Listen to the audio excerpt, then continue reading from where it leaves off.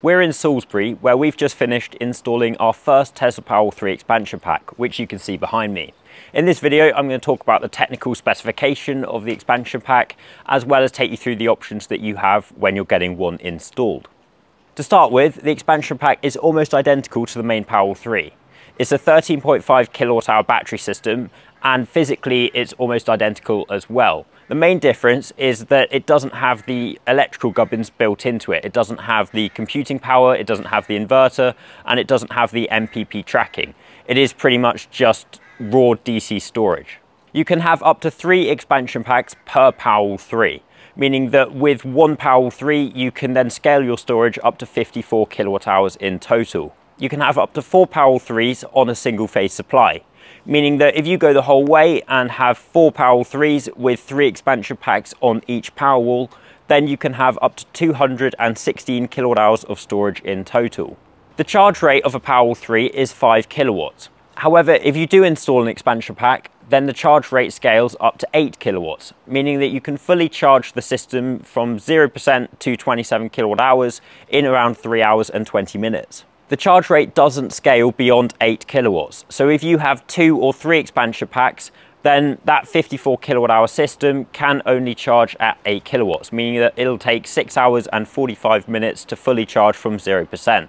Like the main Powerwall 3, the expansion packs also have Tesla's industry-leading active thermal management system built into them. Now, the active thermal management system is basically a closed-loop liquid thermal circuit that dissipates heat and also warms the cells up if they're cold. Basically, it's trying to keep the battery cells operating between 15 degrees and 25 degrees Celsius. That's when they'll perform at their best. If you're getting an expansion pack fitted, then you have 2 options with regards to the installation. The expansion pack can either be stacked behind the main Powerwall 3, or it can be mounted adjacent to the main Powerwall 3.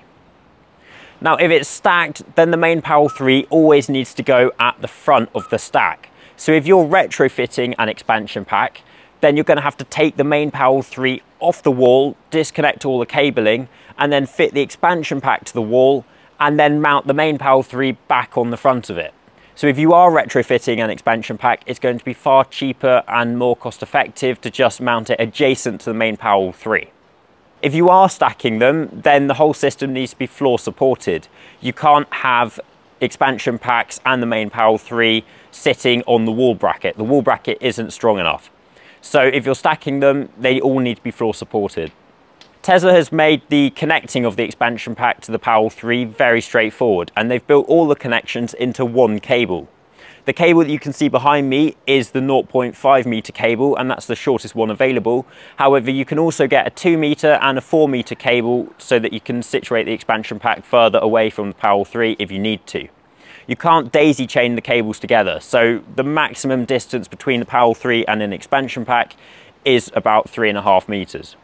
The expansion pack comes with the same industry-leading warranty as the main Powerwall 3, and that is 80% retained capacity after 10 years. And that's one of the most comprehensive and industry-leading warranties available on the battery market. If you'd like a quote for a solar and battery system, please do get in touch with Spirit Energy, and either myself or my colleagues will be happy to work out what the best system is for you and your house.